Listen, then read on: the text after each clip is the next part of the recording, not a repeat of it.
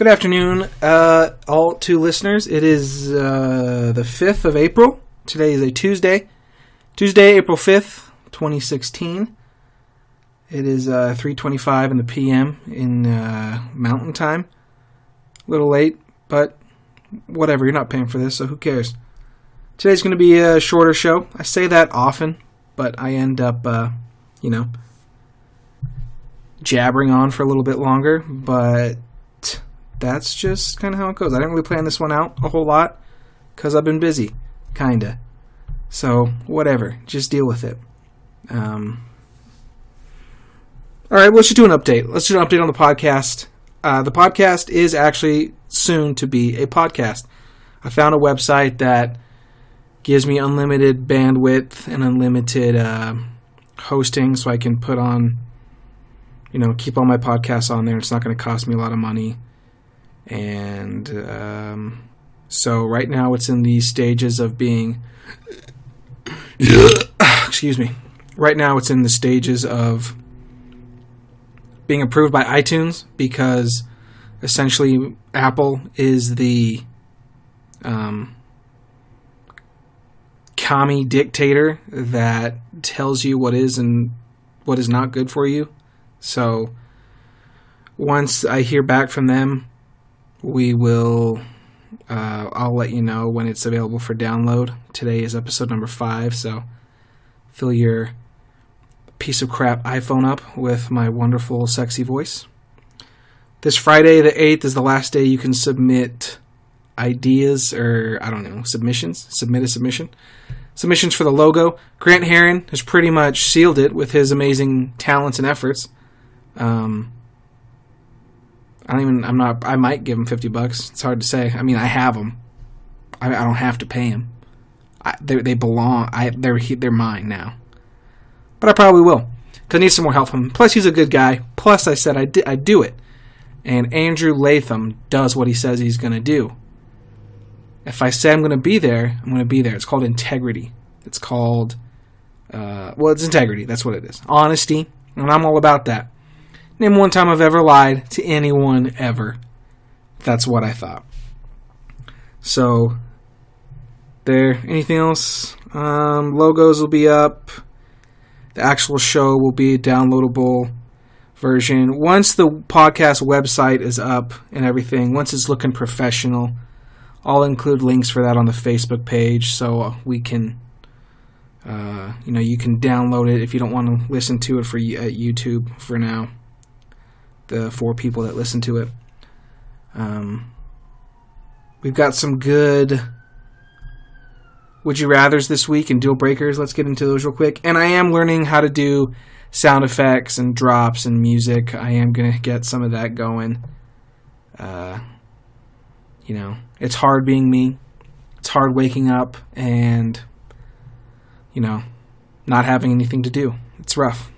You think you have it rough because you have a job and you make money and people care if you get home. Yeah, that's not rough. That's easy. Whatever. Well, let's get into it. This is a good Would You Rather because we're pretty evenly split. This week the Would You Rather was would you rather hear I love you, or would you rather hear yeah, you're right? Right now, I love you is up by 1. We have 14 people that would rather hear I love you, and 13 people would rather hear yeah, you're right.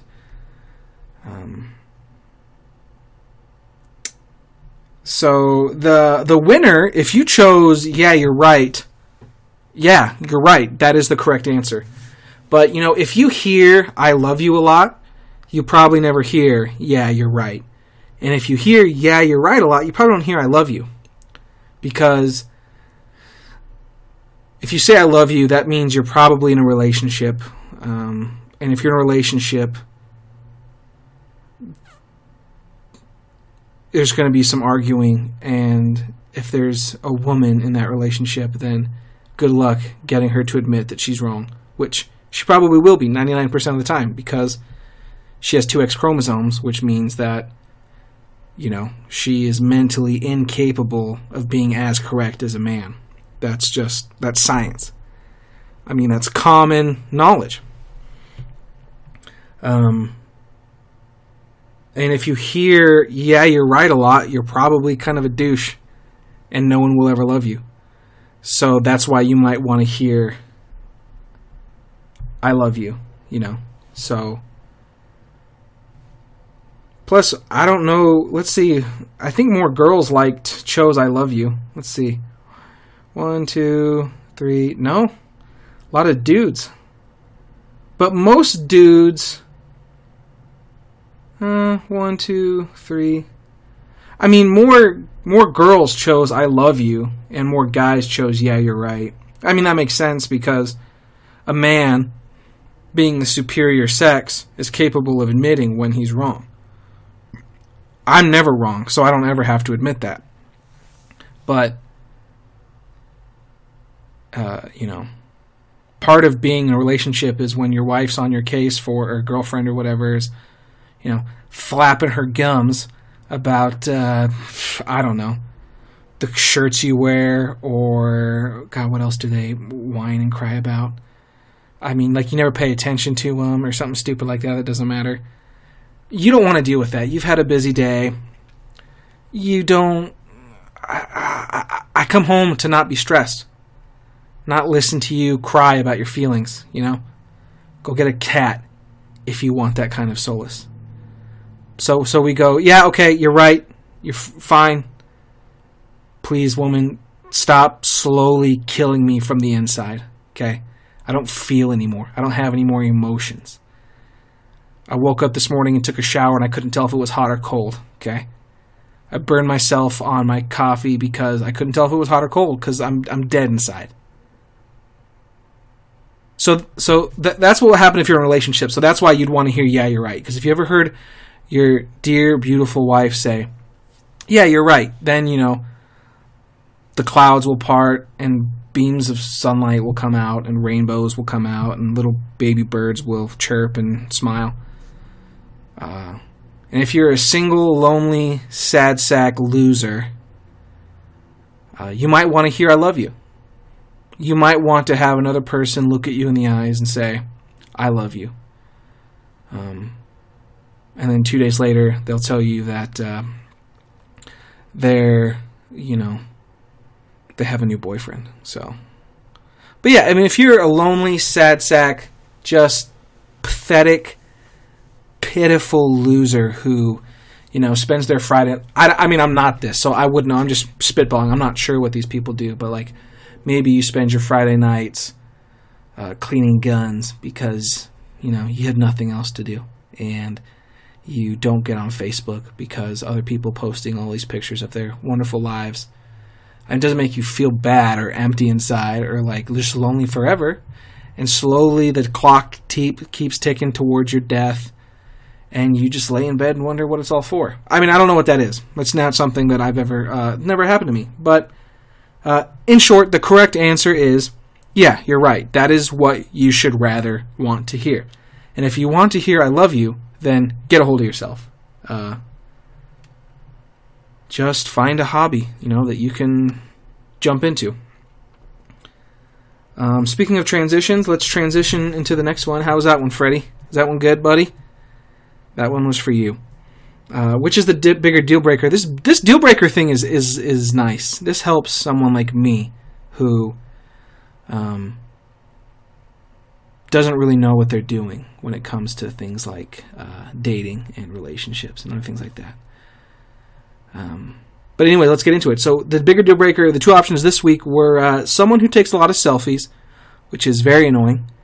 And then we also have someone who is a bad driver. So, for example, someone who gets over at the last minute. This is, hey, make a right, and you tell them 2 miles before the exit, and then at the last minute they get over. What the hell's wrong with you? I told you 2 miles ago to get over, and now all of a sudden you're going to cross 6 lanes of traffic and cut people off?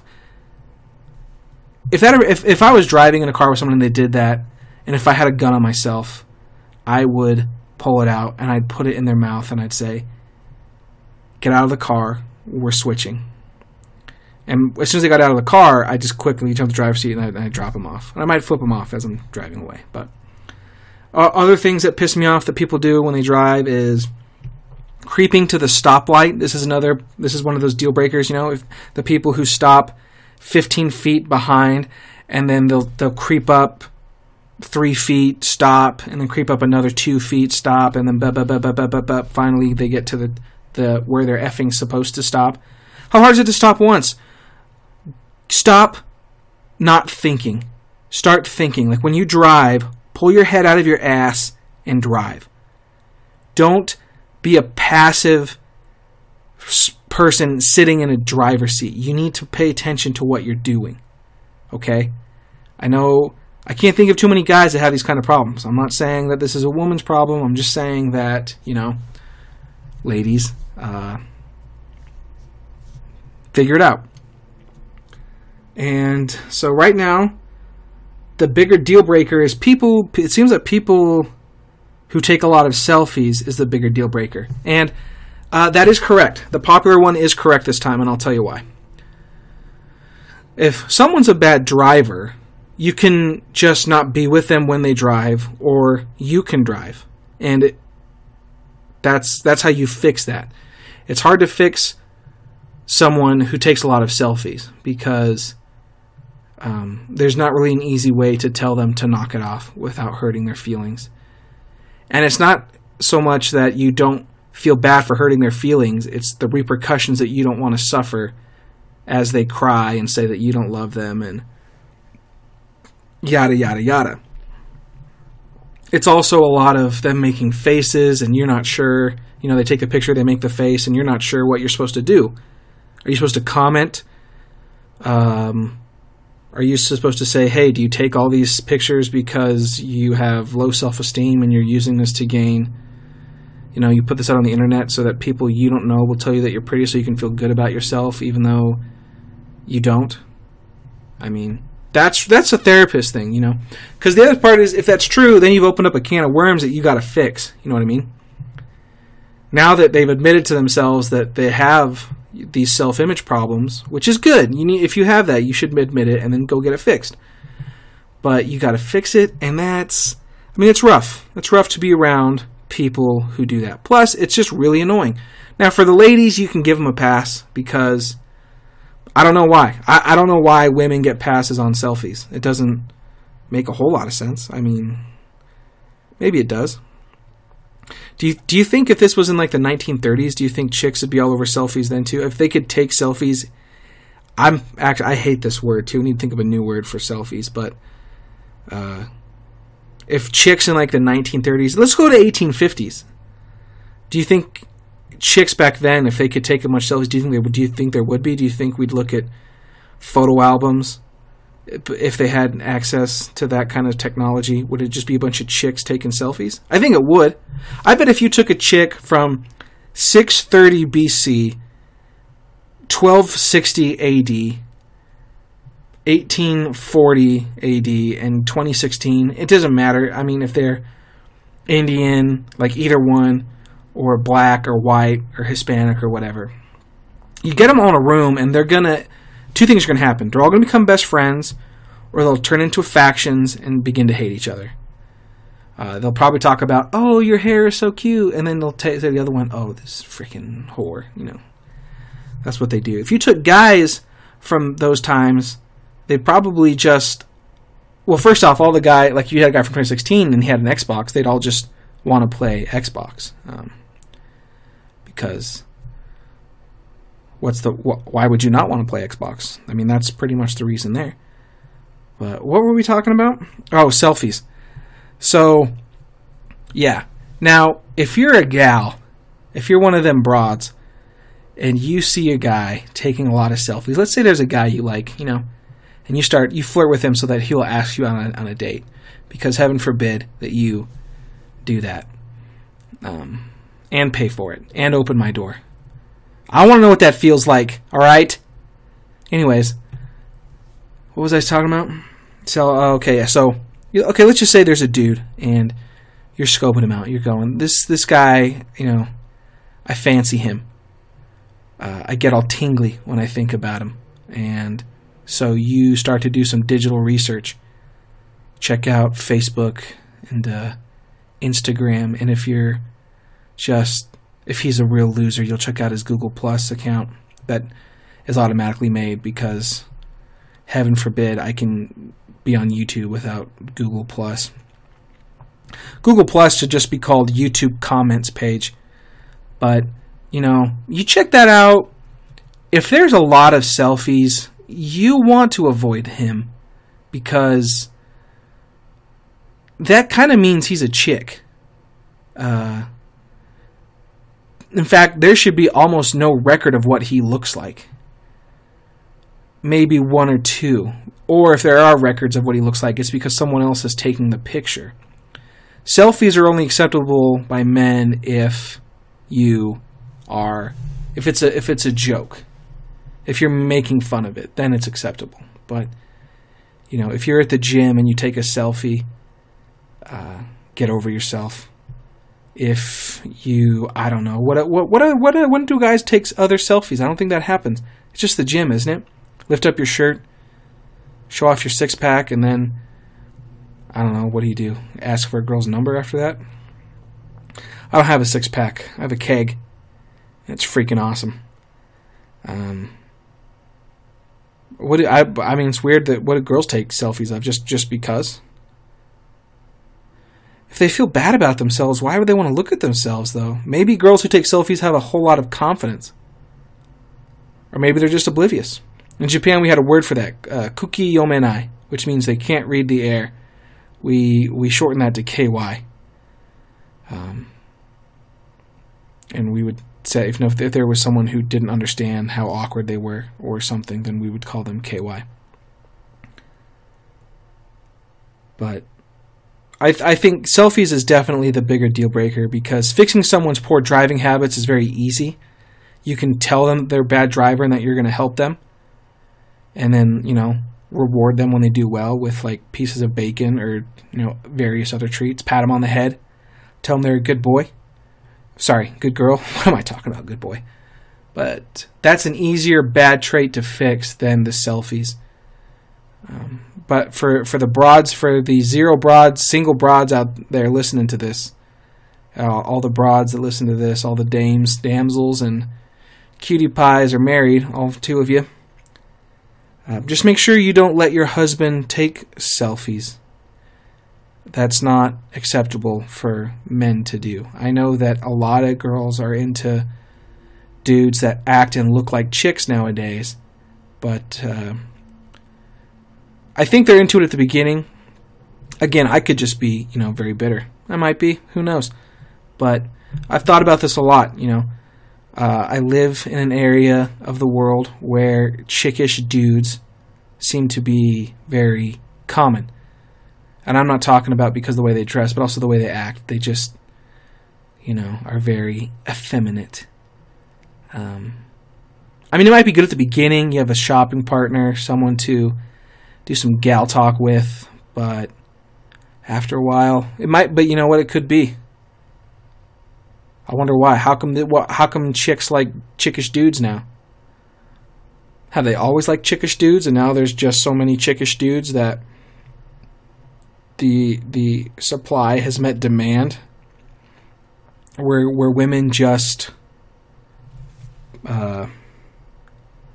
pacified before because they didn't have the resources for all the types of dudes they want?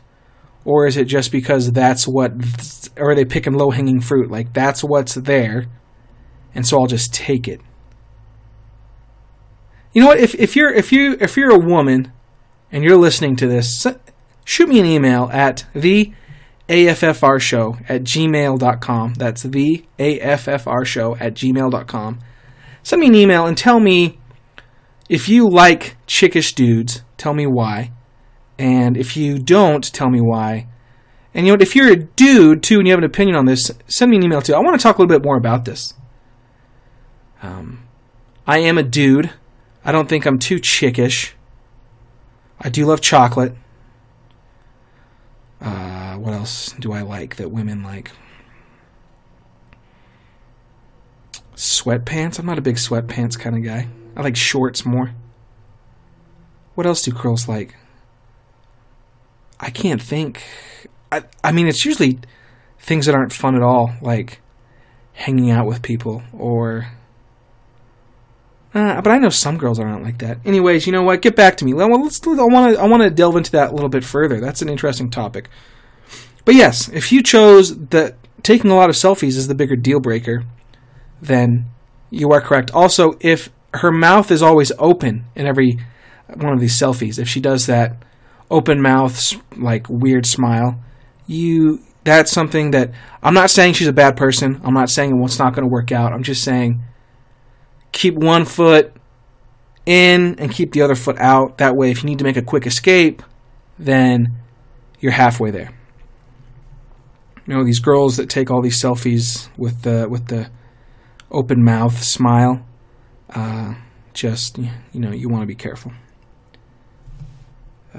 So that's that. We're gonna have some new ones. We have some good ones this week, though. Oh yeah, starting next week, shows will be Monday, Wednesday, Fridays.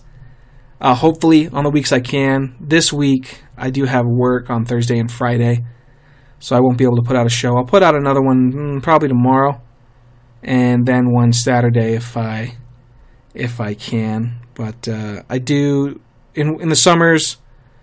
My work schedule is pretty erratic. I'm a tour guide, but I will be taking my microphone with me and recording at the end of the day. The internet in some of these areas is a little shitty, to say the least. So uploading them, you know, if I can upload it that day, then I will. But sometimes I'll just record it and then upload it the next day. Especially if I have to stay in Yellowstone, I have to pay for the internet, and I'm not sure what the speeds are. And I'm not sure I trust them if they even know what the speeds are. Hopefully I'll get to stay in West Yellowstone. That place doesn't suck too bad. Everywhere else I stay sucks, actually, now that I think about it. I can't think of anywhere I stay that has dependable internet. I mean, West Yellowstone's probably the closest it's going to get. I will be in Jackson. Jackson will probably be pretty good. The Grand Canyon sucks. Monument Valley sucks. Bryce doesn't suck, but their internet sucks. We'll figure it out. But anyways, we'll try and get some normality to the show. But I'm not going to leave you guys hanging. I know you're waiting for your favorite part of the show, the how-to. This week's how-to is something that's very personal to me, and it's something that society really needs to look at, and something that I'm guilty of, and it's what to do if you have white privilege. For those of you who don't know what white privilege is, it's also referred to as unearned white skin privilege. And what this is the unearned, basically inherent privileges you gain because of your white skin. According to, I'm not sure if it was the NAACP, I can't remember who put it out, but some of these unearned white skin privileges include having Band-Aids match your skin tone. When you stay in a hotel, the shampoo they provide works for your hairstyle, which I have to admit is pretty nice. Even though whites make up a significantly higher proportion of the population of the United States, it would only make business sense to do that. But hey, that's probably a little bit more of my unearned white skin privilege coming through. But you might be asking yourself, this comes in the news, you might be asking yourself, I have unearned white skin privilege. What can I do to fix this? What can I do to get rid of this privilege and bring myself down to the playing level at which all the people who don't have white skin are playing at? People like Oprah Winfrey, pretty much any sports player, person, basketball, football mostly, maybe some in baseball, but Al Sharpton, it's not Al Jackson, Jesse Jackson. These are people that don't have a white skin privilege, and it's important that we, as white people, who we need to fix these problems in the past. Unfortunately, right now, there is no governing body of non-white people that you can pay reparations to and have your name cleared off of this white skin privilege list. But in my research, I found the best thing you could do is kill yourself. That's how you can fix it. So if you're feeling, if you feel that way, then hey, there's a book they published in Japan called How to Kill Yourself. You can check that out. I wouldn't suggest that. Instead, you could just ignore it and call it stupid, because that's what it is. But yeah, there you go. That's your how-to. Tomorrow's how-to will be better. If you guys would like some how-tos, if you're not sure how to do something, I mean, they could be simple things. They could be complex things, but I have a lot of free time on my hands. I don't sleep. My brain just keeps going. And a lot of, the epiphanies I get come while I'm sleeping. That is to say, while I'm trying to sleep. So shoot me an email, theaffrshow@gmail.com. How many times do I have to effing say it? theaffrshow@gmail.com. Shoot me an email. What would you like to learn how to do? Some how-tos we have coming up that I'm working out, that I'm just finishing up, is how to be a third wheel, how to plan a perfect first date, how to get ready for a first date. We'll have that for a boy, for a gal, and a guy. We've got some other ones coming up that are going to be really good. So for the 2 people listening, thank you very much. I appreciate your patronage and whatever. So have a great rest of your Tuesday.